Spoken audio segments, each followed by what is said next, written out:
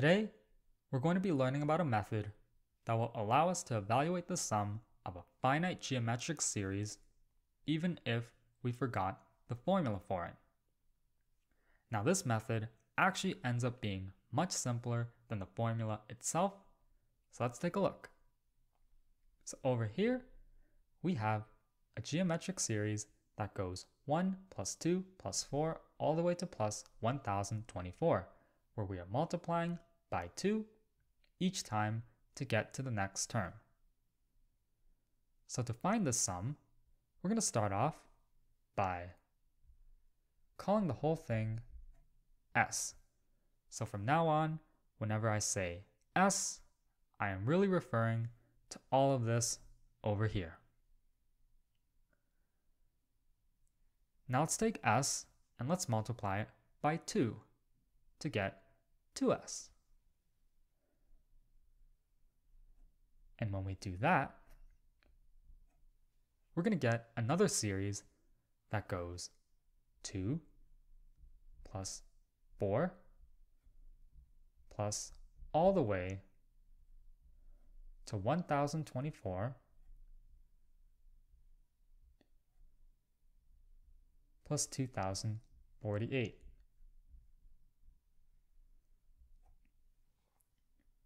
And you can see something really interesting is going on over here.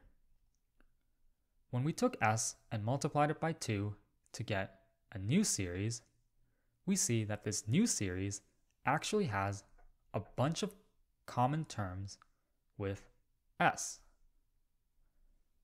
2, 4, all the way to 1024, well, that also appears in our original series S. So now, let's take the difference between these two series.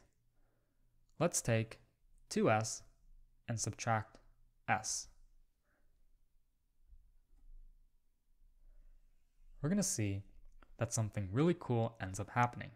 So 2S minus S on this side, we have just S.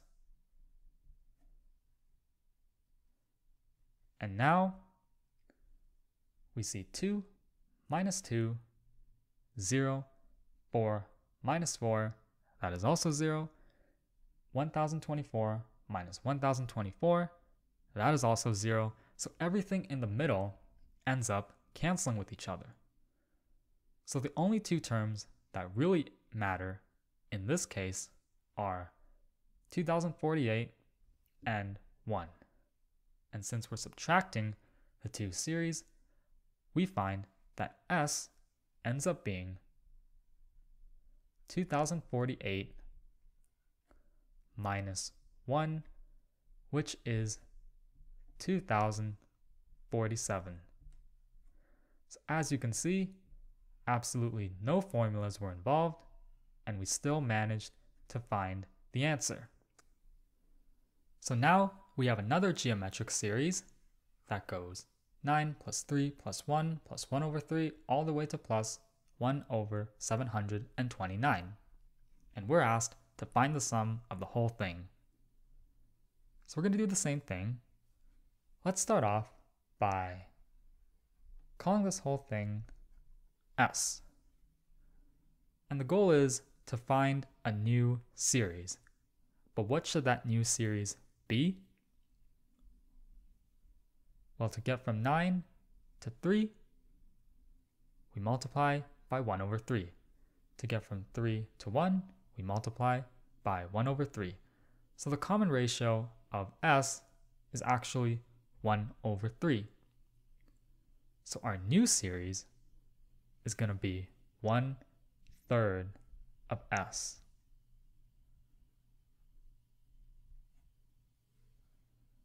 Because, just like the last problem, what we end up getting is a series that goes 3 plus 1 plus 1 over 3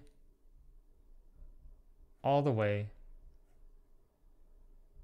to 1 over 729, and then we get that one extra term, which is 1 over 729 times 1 over 3,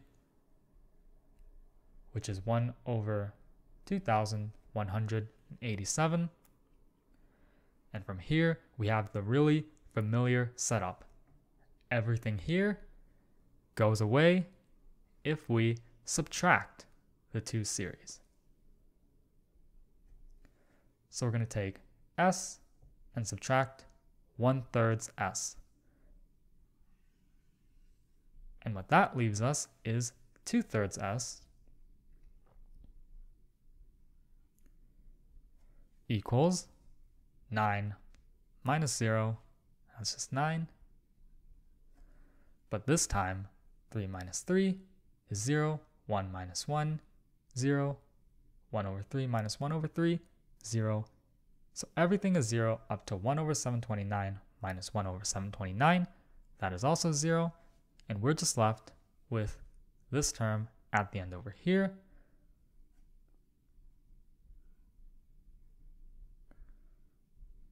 But remember, this is 2/3 s, and we want s on its own. So the answer that we are really looking for is 3/2 times this entire expression.